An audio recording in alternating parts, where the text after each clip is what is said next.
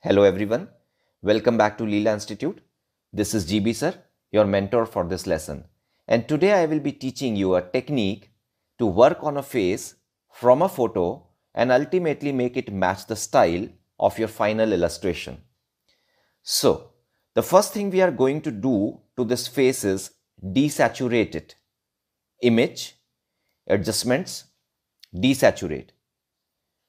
Then we are going to take it and run a filter on it, and that is filter, other, high pass.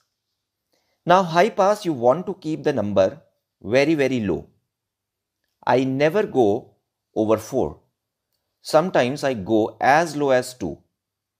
For this one, I think just over 3 seems to work very nicely. Click OK. And now we are going to do filter, blur, Gaussian blur, and again we don't want too much. I'm only blurring this around 3% or 3 pixels. Click OK. And now we are going to go image, adjustments, levels. We are going to take the white slider and drag it all the way until the background becomes white. And then we are going to take the black slider and drag it towards the center to bring back the outlines. And you can play around with it a little bit. Find the sweet spot. The goal is obviously to have a white background, not a gray one. So you are going to have to sort of experiment to get that little sweet spot. Click OK. And now we can take this face and put it on our illustration. I'm going to select it, copy it, Ctrl C, we'll go back to the other page and we'll paste, Ctrl V.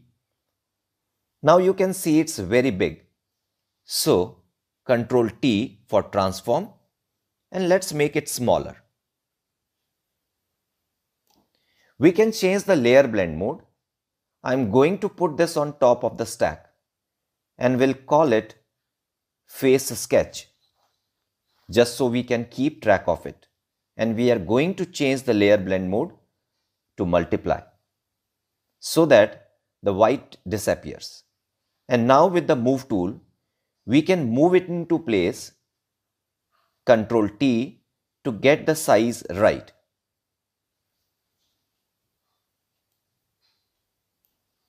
I can move it with my nudge tools to get it where I want it.